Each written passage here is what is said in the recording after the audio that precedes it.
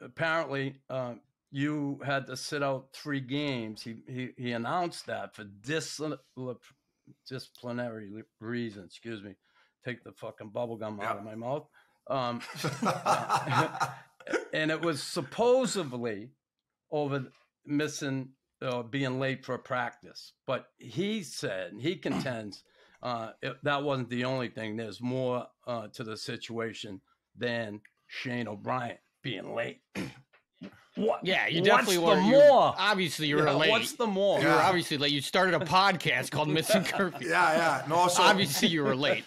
Yeah. So, Knuckles, I love it, buddy. You're on the ball here. You're on the ball today, fella. So listen, Knuckles, I admit a lot when I came back to Vancouver.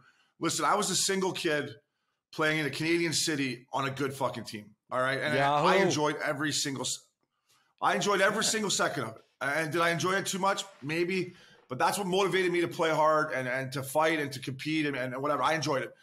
So me and AV, like I said, we got off to the first thing he said to me was what I told you about. I don't know much about you. Like, I thought, what the fuck is this guy, right? So our first year goes by. We lose to the Hawks. The second year goes by. Things are going pretty well.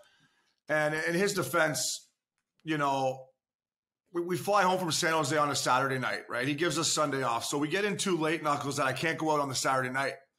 So I get up Sunday. It's a beautiful day in Vancouver. It's not raining. I'm like, here we go, boys. Let's go hit the patios.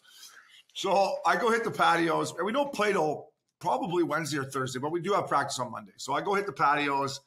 And at that time, Knuckles, in Vancouver, like it or love it, I probably loved it. People recognized me, right? So I was bouncing around by myself at this point. The rest of the boys went home, the married boys. I'm bouncing around Vancouver by myself.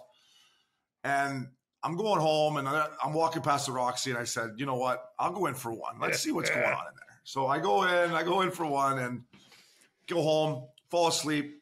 Long story short, I don't plug my cell phone in, so my phone dies. I wake up, and I look at my phone, and when you're like, uh-oh. So I got to charge it, boys. I don't have a clock in the fucking house. Maybe I went to my TV. Maybe I turned my TV on. I'm like, oh, boy. So anyways, I scramble. My phone comes on. I call the trainer. I said, I'm on my way. I drive to the rink. I get there about 10 minutes before the boys are supposed to go on.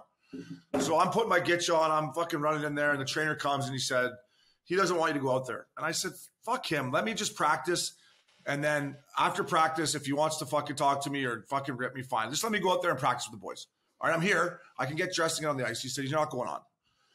So he goes, go to the gym, get a workout. So I go in and get a workout, and Stan Smeal, he's a beauty. Steamer comes in, and he just kind of gives me a pat on the back. I said, fuck, he said. So anyways, like you said about the media in Vancouver, obviously is huge, and they asked him about Shane O'Brien. And this is the problem I had. Like, you know what? If you're not happy with me, fine, but don't air out our dirty laundry. He could have protected me in the media and then said, listen, Opes, we're going to say you have a fucking pulled groin. You're not playing the next fucking week. I want you to lose some weight.